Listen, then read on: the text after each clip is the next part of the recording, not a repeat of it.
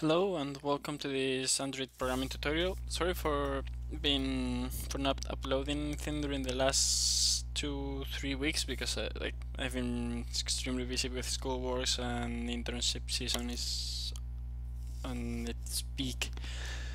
But oh well, we're back on track and let's hope everything goes well. Today I'm going to cover how to use progress bars in Android. It's just those bars that keep filling themselves as you do some processing just to show the user your app didn't crash or just loading something that may take some time or loading screens, for example. Okay, so let's start off by opening Eclipse. Here we are. We're gonna create a new file, new project. Oh my god. Under application project, click next.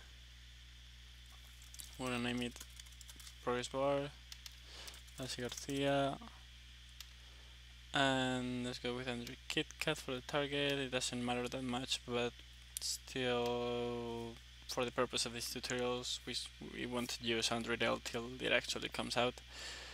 Next, and finish. Boom.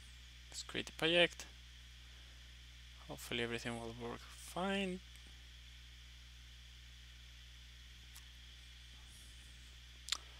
Okay, I don't want to render it.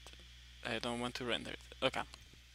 So this time we're gonna start off with the XML file. So instead of graphical layout, just go here. While it loads, we're gonna go to. I copied the code because otherwise I'm going to spend half the tutorial typing the user interface. It's just this. I'm gonna go over it. Don't worry. Okay. This is your relative layout. You don't really need to change anything here. Now we have a text view.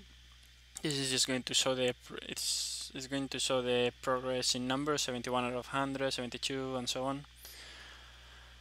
Nothing special here. We've already done it. A button, same stuff. We did in a previous tutorial. Now the progress bar. This is what it's important. Normal ID. Here the style. Usually by default the progress bar is going to be a circle that spins around. If you do this, it's going to be a horizontal bar like this one that gets filled with blue in this case. Width, height, align parent, center, margin, doesn't really matter. That's where you want to position it in the relative layout. Now, indeterminate. This is interesting. Right now it's false, and if it's going, you should set it to false whenever you know how much process you're going to do. If you don't, let's set it to true so I can explain how it works. Here you're gonna have this bar that just keep moving. So you want to be so it will keep going until the process is done. But if you know you're going to do like 1 to 100, you set it to false. Max is the maximum value, so instead of in this case it's 100. Minimum height and minimum width doesn't really matter for this case. And progress, we're gonna go one by one unit at a time. Now in the main activity. First we have to instantiate our user interface objects, so private progress bar, private button, I misspelled this, my button, private int progress status, we initialize it to 0, private text view, private handler equals new handler. So the only thing that's new here is the handler and the progress status. That's just from 1 to 100 is going to indicate our progress, and the handler is used to modify our progress bar. Command Shift O or Control Shift O to fix your imports. Sometimes you might have multiple options and it will ask you. Okay. So first, let's find our user interface objects. So progress bar equals progress bar. We have to cast a view to a progress bar. Find view by ID r.id.myProgressBar. Now a text view in our button. equals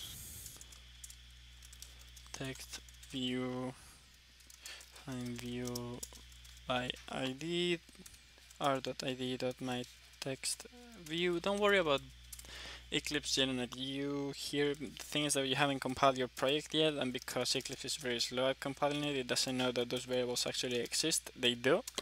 If you've done everything right, it's fine. Don't listen to Eclipse in this case. But we need to do this. I was thinking that maybe if someone from Google is watching this, it would be really nice if we have a way to instantiate our, if our user interface objects get instantiated automatically, so we don't have to do this tedious step of finding the ID, and like the name of the variable could just be the ID. But anyways, my button dot set on click listener new view dot on click listener. We've done this before in a previous tutorial. It's just how to use a button and record when it gets clicked. So view B, what it's going to do, our progress bar is going to start when we press the button. So progress status is set to 0 then. There. New thread, this is the interesting part. New runnable. Alright, if you're not familiar with multi-threading, this might be a bit weird, but the idea is that you cannot, you shouldn't do this processing in your user interface. Probably you can't even if you want to. And so we need to create a different thread in order to do that. You just do like this new thread and you pass a runnable, and in the runnable you have to override the run method. And this would be what gets done, like your processing. In this case we're just gonna use a while loop. Progress status plus equal 1,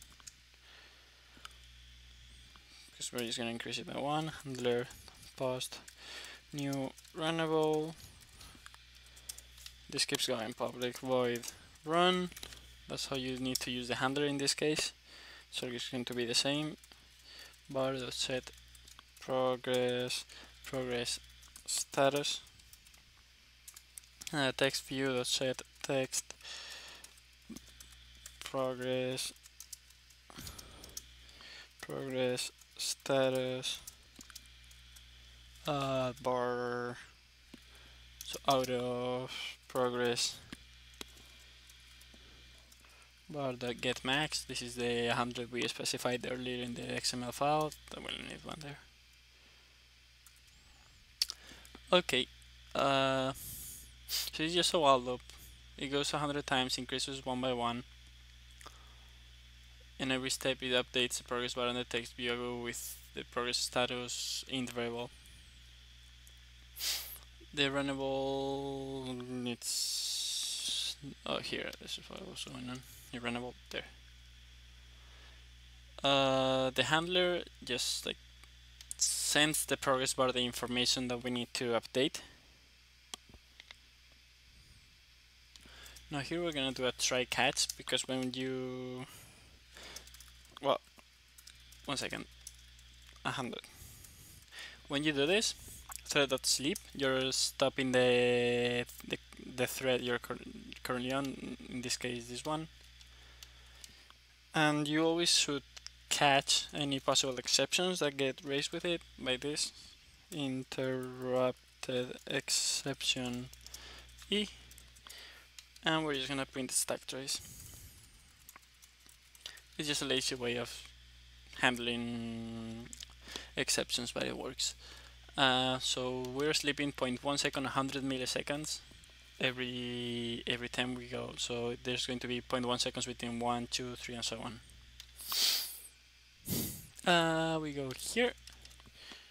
We close this. No, we close this, and we start the thread because we have to start it. And right here, we close it.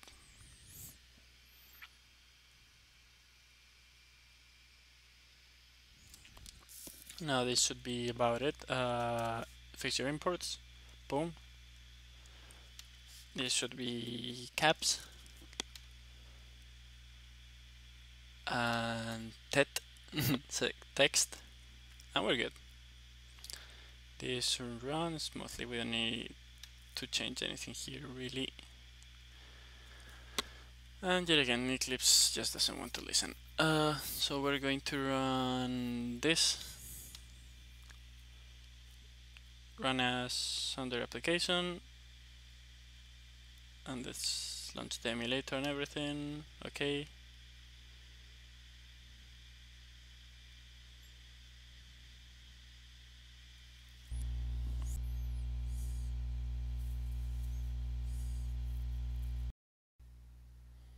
Okay, so after half an hour, the emulator has launched. Here we have it. Let's unlock it. Boom.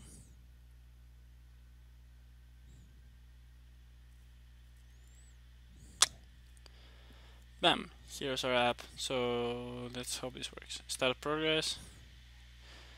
Boom, boom, boom, boom, boom, boom, boom, boom. Now my computer is actually going slow, so this is going to be that case where it's not actually 100 milliseconds every step, but whatever. There, and we can run it again. Isn't that cool? Well, you can keep exploring like the different options you can use with this progress bar. You can use the circle, or you can just set in and determine whatever you want. Thanks for watching. Hope you're liking this series, and hope to see you next time.